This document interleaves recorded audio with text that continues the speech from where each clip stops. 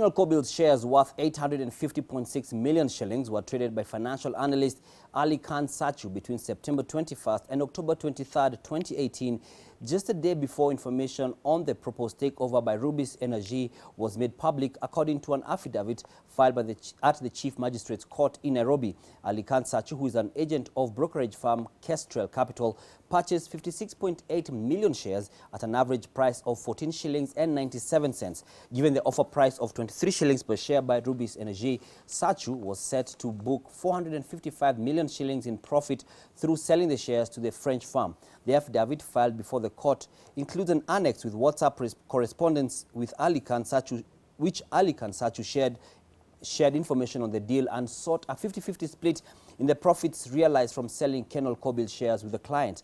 The Capital Markets Authority has been investigating possible insider trading on KenolKobil shares ahead of the planned takeover made public in October 2018.